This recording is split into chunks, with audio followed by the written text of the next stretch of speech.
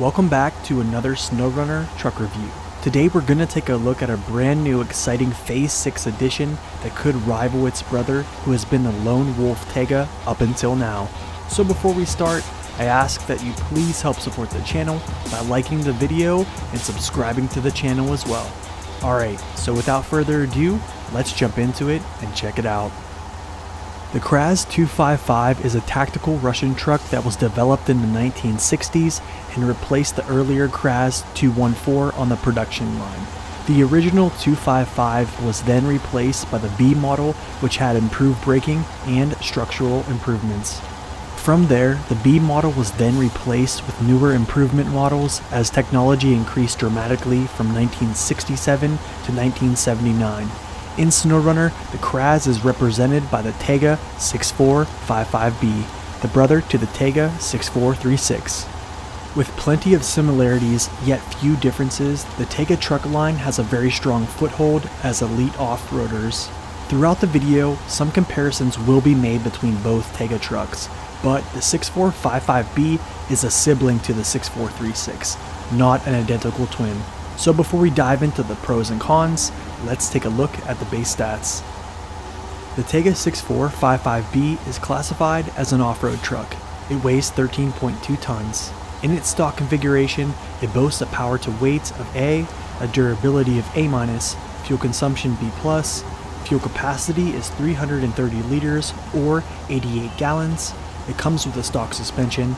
Its tires also come stock with a 48-inch off-road tire. Its all-wheel drive is always on, and its diff lock is always on as well. Alright, let's dive into the pros and cons of the Tayga 6455B. And you know how it goes, bad news first. So, coming in at downside number 1, somewhat limited add-ons. I'm going to come right out front and just say the Tayga's downsides are similar to its brothers, yet there are some differences. For this one though, the 6436 and the Tayga 6455B cannot use the logging crane, the maintenance frame add-on, the ramp towing platform, and the revered sideboard bed with a small crane. Like I've mentioned before, if these Tayga trucks could use everything, they would be way too overpowered. However, I do need to mention that it can use a roof rack, while the 6436 cannot. Downside number 2, varied fuel consumption. Throughout testing, it's hard for me to determine whether it's better on fuel than its counterpart, the 6436. However, I do think they are pretty similar. I found that the high-range gearbox causes elevated burn values due to lack of RPM cap, so you'll see a higher consumption rate when the engine is working harder. Overall though, it seems a little bit sporadic, but those high values won't stick around for too long. Downside number 3, wheel spin. To be quite plain, the custom mud balloon tires aren't the best for grip quality, especially when your engine is this strong.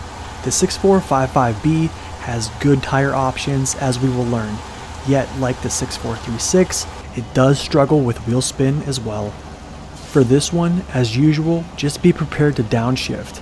Also, it's not mentioned as a downside, but the 6455B is not as agile as its brother with its quick steering and tight turning radius. Downside number 4, damage prone.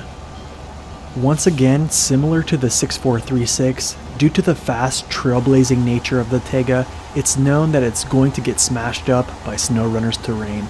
Even though lately I've enjoyed trail running at high speeds, I believe the slower pace will mitigate this downside.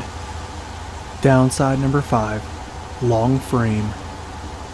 Our number 5 downside probably is the biggest issue for me performance-wise. The occurrence of getting high-centered has been more often than I ever expected. Its clearances are good, yet I still feel like I got caught up in places.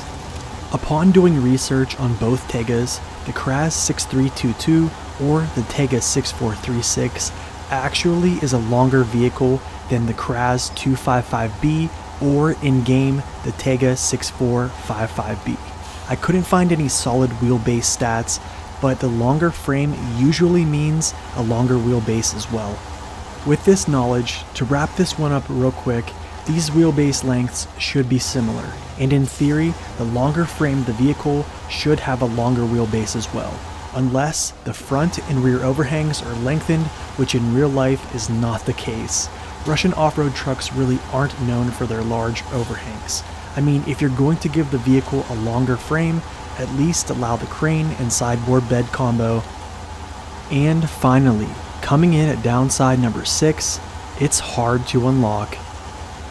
To save time, I'm not going to go in depth on how hard this truck is to unlock in the new Phase 6 maps.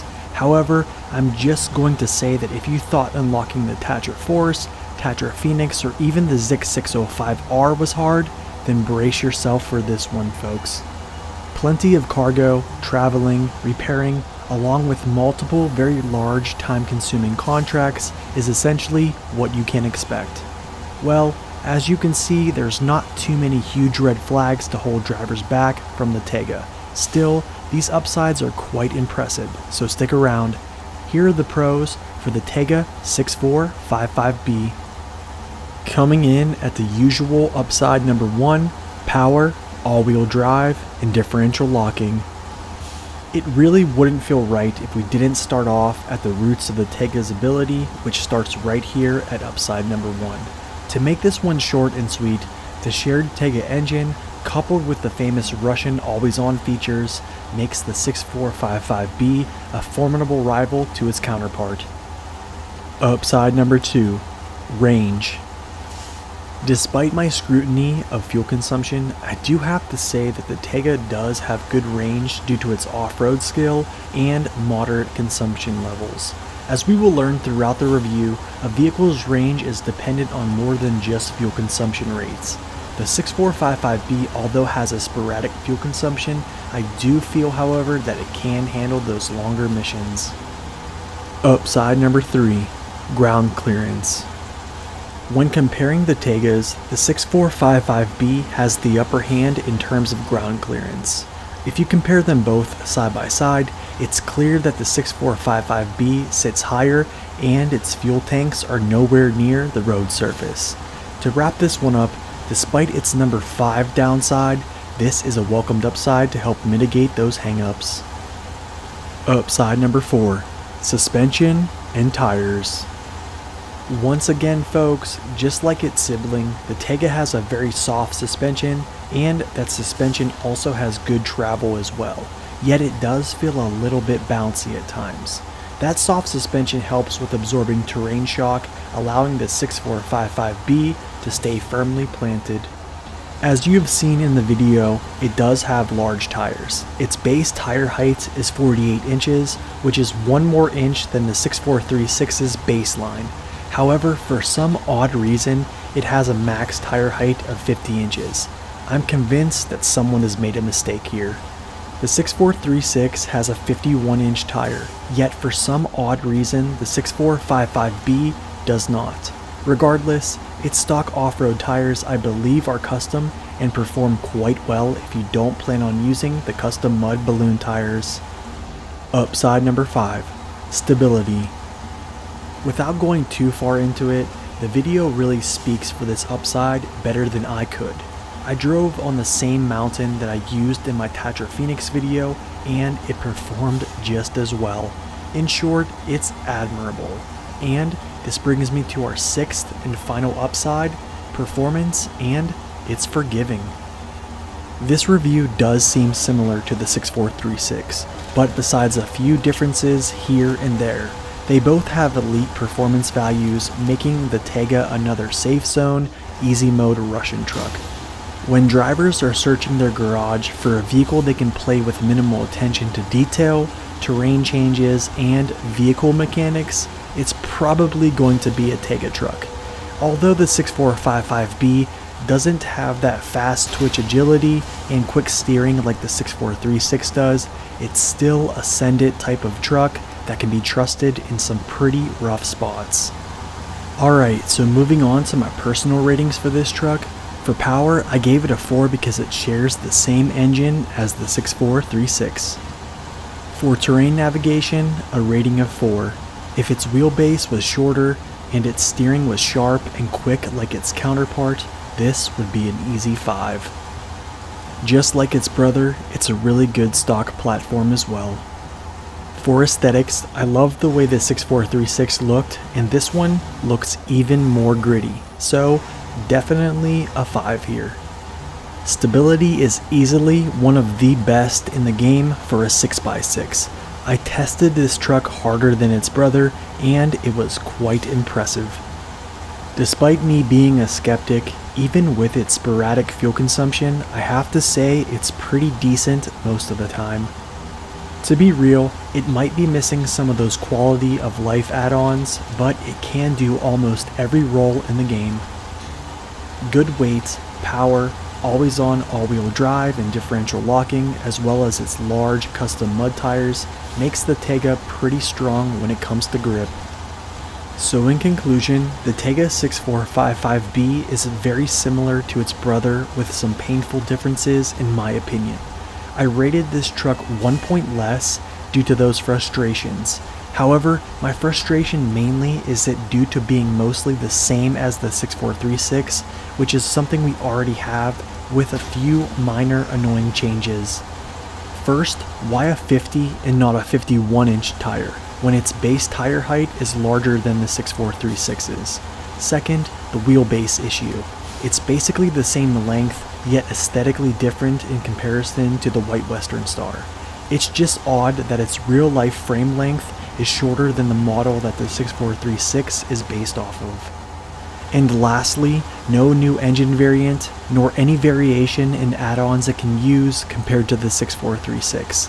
I'm not really one to play mods for my own personal reasons, but I am starting to see why people use them. The developers seem to do the same thing over and over, which is refurbish parts from other base game vehicles, reskinning, and then throw it all together and call it something new. I apologize for sounding so harsh, and it's not taking anything away from this vehicle. These are just pure speculations, and I do want to leave you with a positive perspective. Honestly, I am going to put this truck to use, and I believe it's truly up there standing side by side with the 6436 in terms of performance.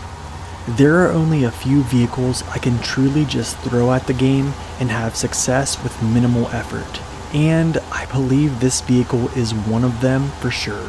Whether you choose the 6455B or the 6436, you can trust that they have the right stuff to get the job done. Try it out and let me know what you think. I hope this review gave you a fresh, new perspective of the Tayga 6455B. Please smash the like button. Definitely share this video with someone who is struggling with the game, and subscribe to the channel and hit the bell so you don't miss any future content. Hope y'all have a wonderful day, God bless, and stay upright.